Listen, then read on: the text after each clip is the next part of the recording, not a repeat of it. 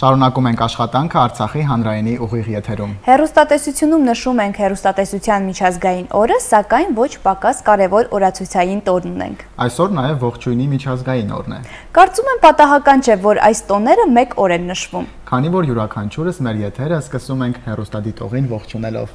Մեր տաղավարում է Լիդիան։ Ողջույն Լիդիա։ Ողջույն գործընկերներ։ Առաջնահերթ շնորհավորում ենք հեռուստատեսության միջազգային օրվա կապակցությամբ, հետո դու արդեն ողջույնի միջազգային օրը կմեկնաբանես։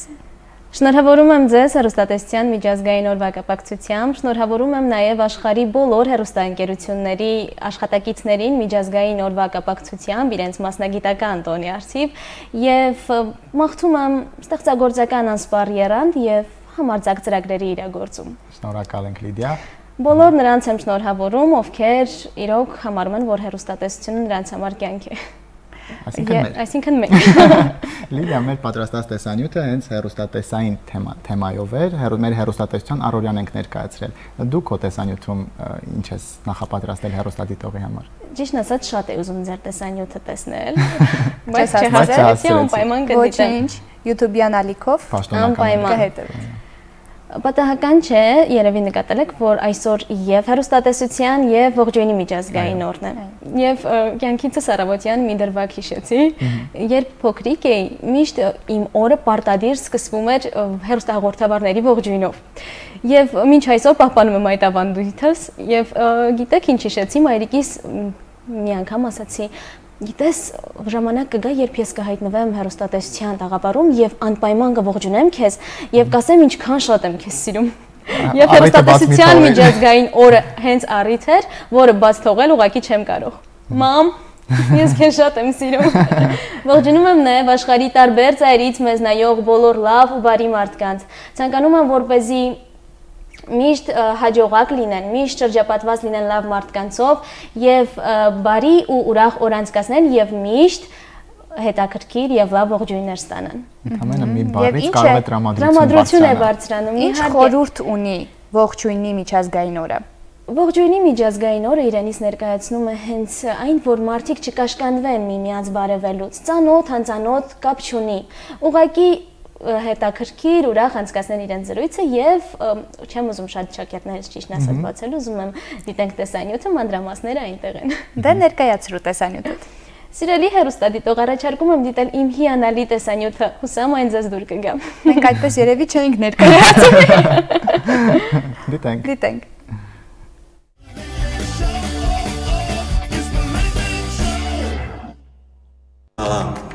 Namaskaram.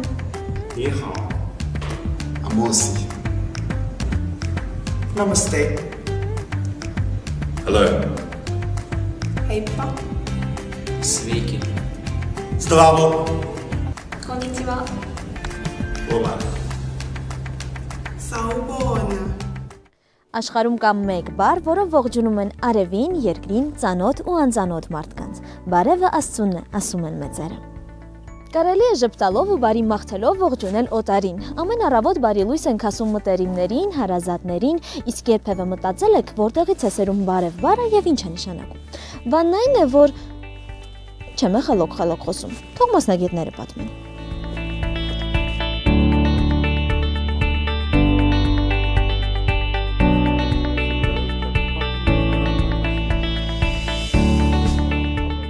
Մենք ասում ենք բարև։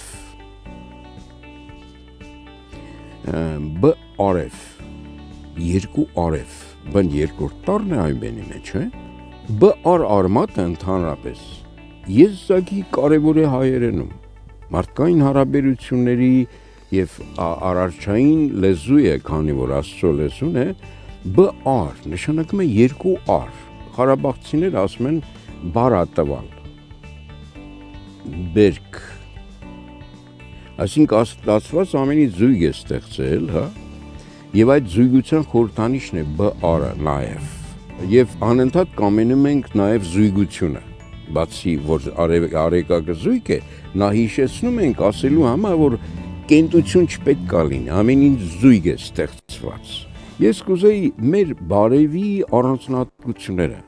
ներկայացնել։ Հայերս ինչու ենք տարբերվում։ Մարդը ունի կենսադաշտ, որը հիմա նկարվում է, կոչվում է Կիրլյանի էֆեկտ, Կիրլյան ամուսինները հայտնաբերեցին, որ մեծ արագությամբ լուսազգանությամբ նկարում ես մարդուն,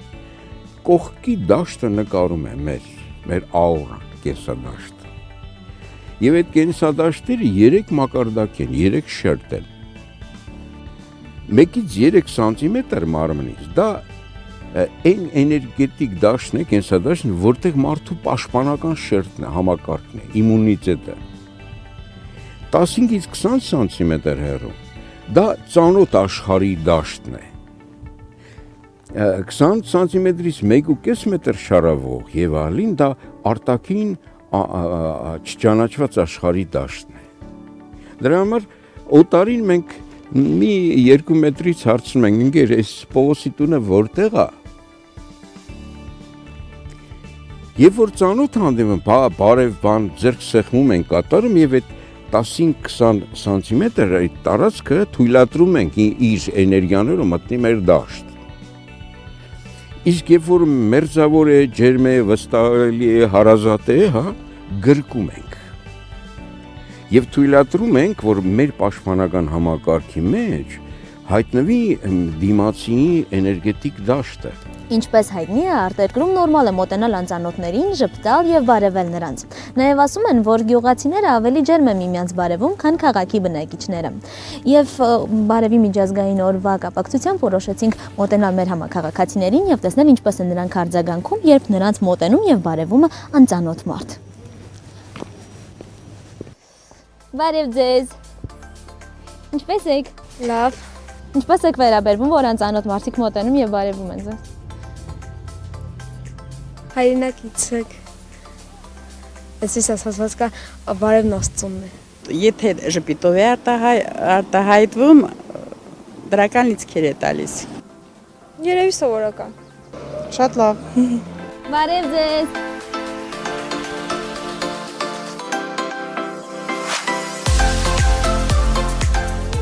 Ինչպես եք։ Լավ, շնորհակալ եմ։ Բարև ձեզ։ Ինչպես եք։ Լավ, շնորհակալություն։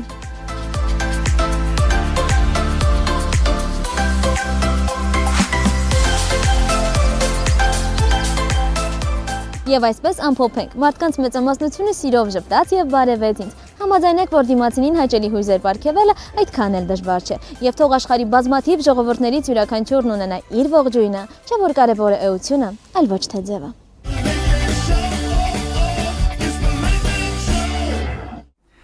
Սիրելի հեռուստադիտող, հեռուստատեսությունը մի մեծ թիմ է, որում յուրաքանչյուր մարդ ունի իր դերն ու նշանակությունը։ Ես պատկերացնում եմ հեռուստատեսությունը մի երկար շղթա, յուրաքանչյուր օղակ կապակցված է մյուսին։ Այս պահին տաղավարում միայն ես ու Էվան չենք։ Տեսախցիկների մոտ են մեր նկարահանող խումբը, մեր հարգելի օպերատորները։ Առաջարկում եմ հենց հիմա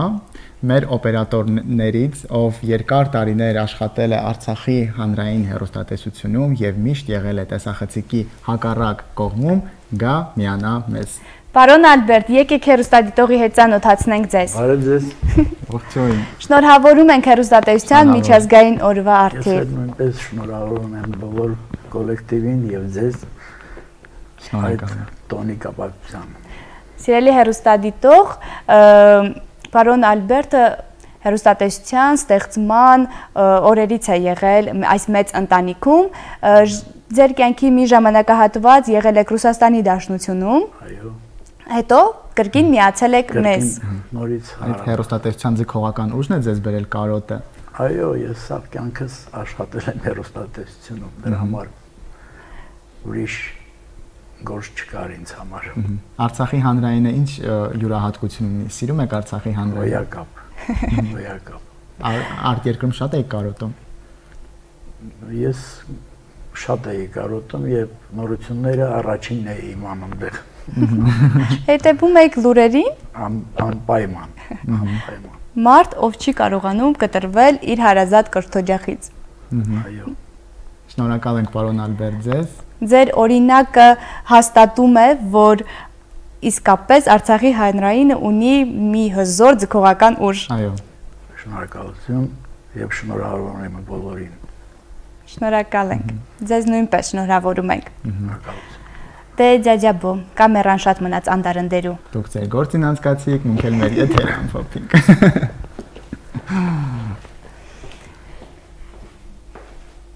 Տոնական տրամադրությամբ էլ եզրափակում ենք եթերը։ Հուսով եմ, որ անկախ այն հանգամանքից օրացույցում տոն օր է, թե ոչ, մեր եթերները կլինեն այս տրամադրությամբ անխափան ու միայն բարի լուրերով։ Շնորհավոր հեռուստատեսության միջազգային օր։